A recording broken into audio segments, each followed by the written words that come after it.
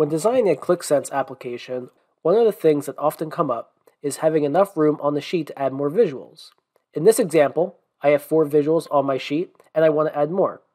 One of the ways I can do this is extend my sheet, or I can bring in the Vizlib container.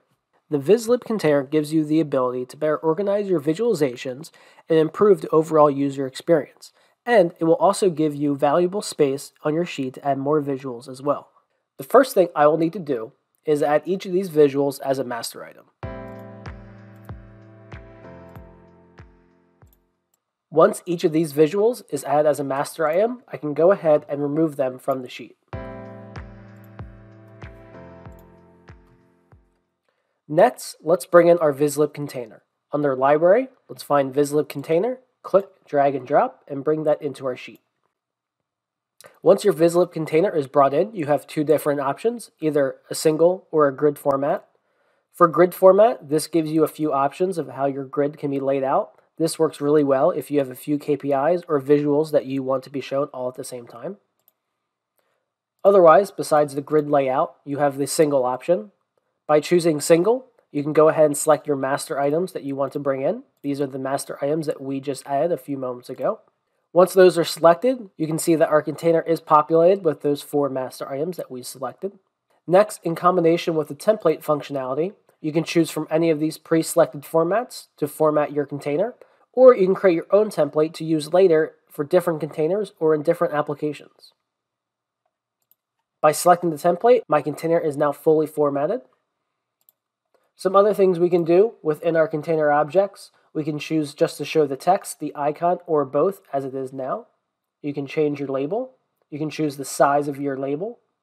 You can also use a conditional hide and show to either show or hide different containers based on different conditions.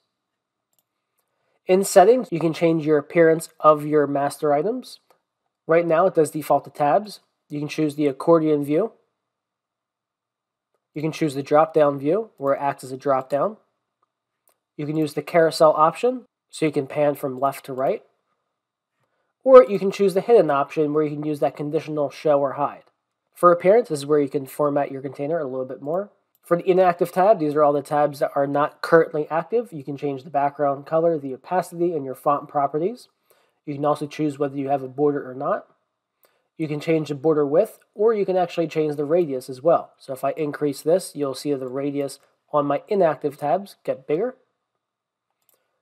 Same functionality for my active tab. This will change the properties around the tab that is active. Again, you can choose the background color. You can change the font size, the font styling, what borders are selected, the border color, and again, you can change the width and the radius as well.